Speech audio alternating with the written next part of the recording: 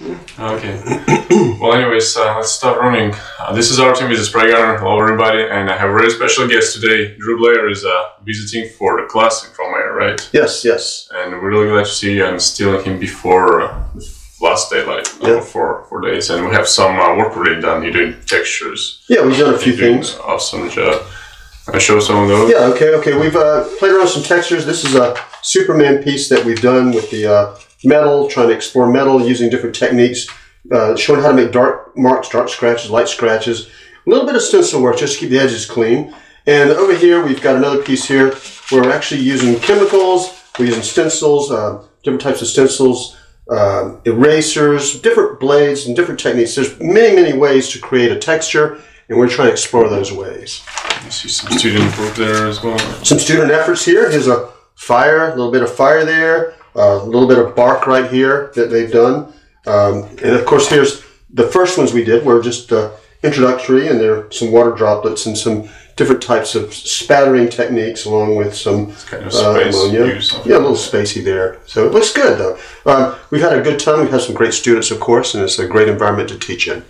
And you're using a lot of stencils, and they're your stencil right there. Lots of stencils, yes. And what I've got here is a couple of stencils here. This is one that we use for faces mainly. You can kind of see where we've played around with it here in this example, just showing. This is for a male stencil, male face, and we use this to create the subtlety and the textures that you'd see associated with a man with the skin.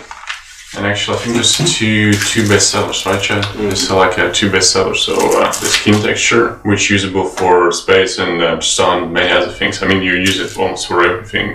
You know, sometimes you're just messing it up for creating kind of the noise, as you call it. Yeah. And the second one is especially the mini version of it. Just lovely. We got all of these stencils here, actually. The whole book. Yeah, whole book here is Dru Blair stencils, and I've noticed have a new version side of it. Can you tell us about this? Yes, let me talk a little bit about that. This right here is one that Paul McDonald and I collaborated on.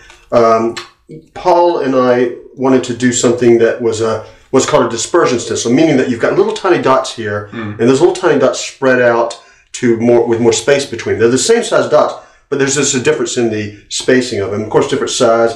And of course, over here you've got what's called an organic edge. And that's an edge that curves, that has a feel to it that's not too sterile and clean, because it gives you a more natural result like you'd see in nature if you're doing a face or you're doing an animal or something natural. So we try to incorporate that in there as well. Okay. That's awesome. We have new version in stock actually, and everything. I think every single stencil of yours is in stock. It's spray gunner, and we carry a lot of different stuff. And I can tell you this is a really good quality. You said you have new laser coming up your way. Yes, we got new ones that are in development. Some are top secret. But to help us with the new development, we've got a new laser that we're having constructed right now. Should be ready in mid-February, where we've got something. It's faster, it's cleaner, and it's going to make even more detail than what we're doing now. Yeah, some of them look really, pull this one out, it's just crazy dots detail. Oh yeah, that's the micro dots, and this is really small dots. These are really small dots, and they're used for pores in skin or something that's really difficult to achieve with the airbrush. And they're spaced equally in the middle and spaced a little bit further apart in the outside part of it. So it's a little bit of versatility built into each stencil. So guys, this book is really helpful for when we're doing the photorealism. I know some scale models buying it for different purposes. Stencil is just helping you to create stuff faster than, without it, pretty much. Or? Oh yes, well, one of the things about a stencil, and I don't recommend people become dependent on stencils for their work, but you need to know how to freehand. But once you gain command of your freehand skills, the stencil is a great tool. It can cut the time down to probably 5% or even 2% of the time it would take to otherwise do it freehand. So like, why would I spend extra time doing it when I can do the same thing by picking up a stencil and spray it? Because time is money. So the whole idea of this is to make life easier and keep the quality up, of course. And definitely experiment with it, because if it's called like skin stencil, doesn't mean it's really narrow to skin. You can use it in different areas, just use imagination, right? Absolutely. You can do it for surface of fruit. It depends on how you apply it. And remember, you don't have to hose it down like you're putting out a fire when you use a stencil. Some of the stencils are made to be used with a subtle amount of paint on there to create a very subtle, almost like a under texture, a subtexture on there. So it's not always necessary to hose it down. In fact, sometimes it looks better when you just barely spray some paint on it. So experiment a little bit, try some different things to see what works best for you, and I think you'll be happy with the results. Speaking of equipment, I already hauled it back a year ago when you were visiting. I think 30, 35 or so.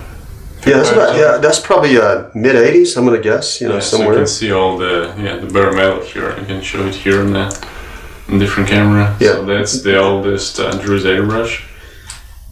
Yes. I've seen some work. I can tell. Yeah, and you can tell how I hold it. It's worn out. Like if I may, I hold my airbrush a little bit unconventionally.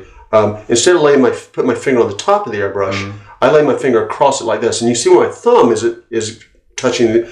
That is actually worn the metal off right there, so you're seeing the brass underneath. Now this has also been soaked in ammonia for a long time to be clean, and a lot of people think that the ammonia destroys the chrome on an airbrush, but this ammonia has not done nearly as much damage as the oils and acids from my skin, things like that. Also, I got a shorter trigger on it and a soft spring in it. The soft spring helps, of course, with finger fatigue. It allows you to lay your finger on it and spray it, and that spring is interchangeable with many of the lines that you carry. So spring is awesome. We sell it as well. People like it, and we have it pre-installed in the 770 airbrush, which is really popular. It's a version of the similar level of airbrush, let's say. Not working for you, unfortunately, because you can't use your style of holding here. So unfortunately, can't supply you. But this airbrush already got the nozzle from here. Right? Yes, yeah. And the nozzle is fantastic. Try the new nozzle that you carry. And it's really smooth and it performs incredibly. I didn't realize my other nozzle was so bad until I put yours in there, and it's sweet. So yeah, I'm going to keep that nozzle. And last year I gave you needles, but I think it worked. Yeah, the needle is fantastic. So they're both good quality. Yeah, I really appreciate the innovation things you guys have done for new products and new development. It's wonderful. Links in the description. I know you don't have much time to play with this guy yet, right? But overall, feels it's amazing. Yeah. People think it's an air tank, but it's really more than an air tank. There's an actual compressor in there and a battery, which is really amazing that you can fit all that technology in something so small that you can hold in your hand. Yeah, it's just the beginning. I feel this is going to be developing into bigger and bigger market, but for now, we're going to definitely give you one for trying doing portrait visit, because that's one of the questions we have. If you can do the portrait. Oh yeah, I'll try it and see what happens. In theory, I mean, why not? Yeah, so I'll let you know what it looks like. I'll try to do a good job, of course. Okay, I appreciate it. Yeah. Well, that's about equipment and some stencils. Definitely carrying everything you can carry from the Dru Blair's collection, a really good collection, helping artists to develop to the next level here at Spray Gunner. So visit us, and if you don't know Dru Blair yet, subscribe. Definitely a great guy to follow and get some tricks in airbrushing. Thanks for having me. Yeah, thank you for watching.